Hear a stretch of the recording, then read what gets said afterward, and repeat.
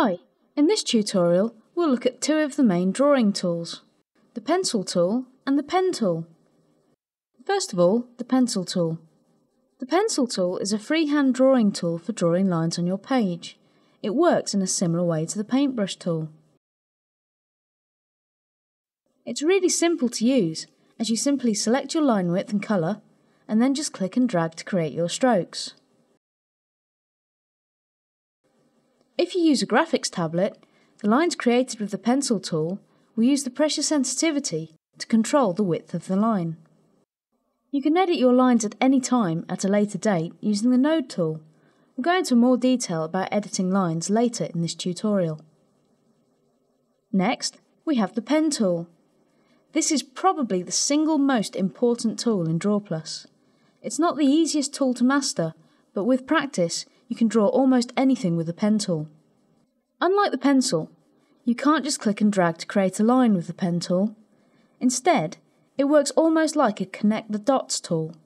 You place the dots or nodes, and DrawPlus draws the lines between. You have complete control by editing the nodes. It might sound complicated, but it's really not once you get the hang of it.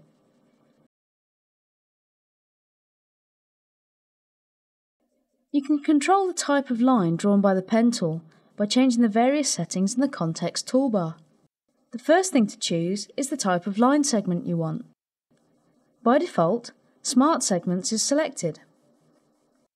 This is a good selection to use while you are learning, although it's not as powerful as Smooth Segments. More on these in a moment.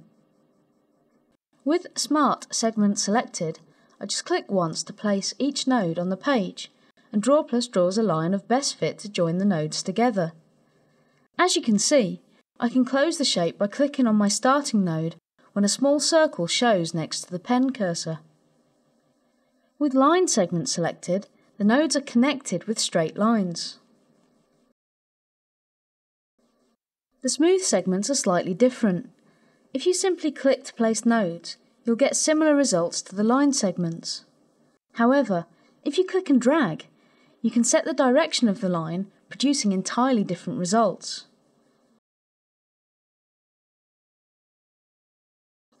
If you want to draw a simple line and not create a closed shape, simply finish the line by pressing Escape. So then, once you've drawn a line with the pen tool, how do you edit it? Editing lines is done with the node tool. With your line selected, drag on a segment to change the shape of the segment. Notice that the other segments update to retain a smooth curve. You can change this behaviour by changing the node type.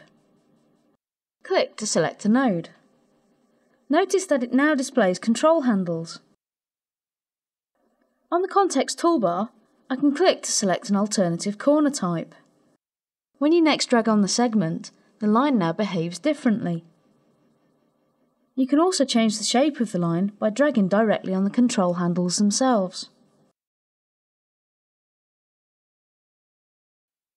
There's so much more to the pen tool, but let's move on to an example so that you can see some of this in a real-world situation. I'm now going to trace this picture of my guitar. It's actually a really useful shape to explain the different corners and segment types.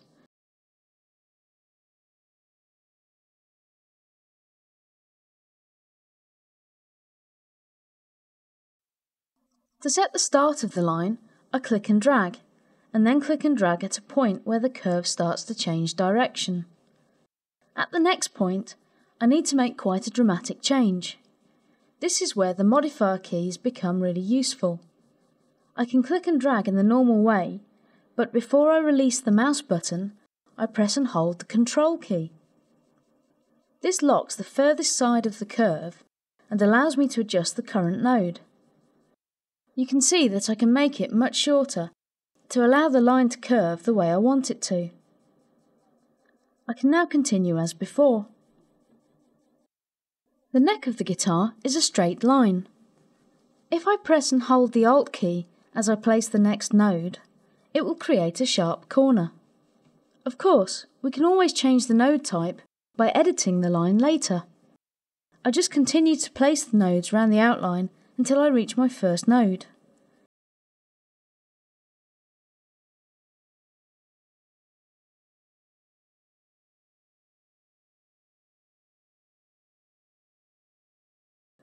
Then, when I see the circle appear next to the pen cursor, I click once to close the shape. Now, I can edit any curves that don't quite fit my shape with the Node tool. One thing to remember when using the pen tool is that it really does take practice, but once you've mastered it, you'll never look back. To end this tutorial, I'll show you the example of my finished guitar. This is created almost entirely with the pen tool, the only exception being the pickups and the circular elements, as it was much easier to use quick shapes for these. If you need more information, see the How To tab, DrawPlus Help, or our other online tutorials. Thanks for watching.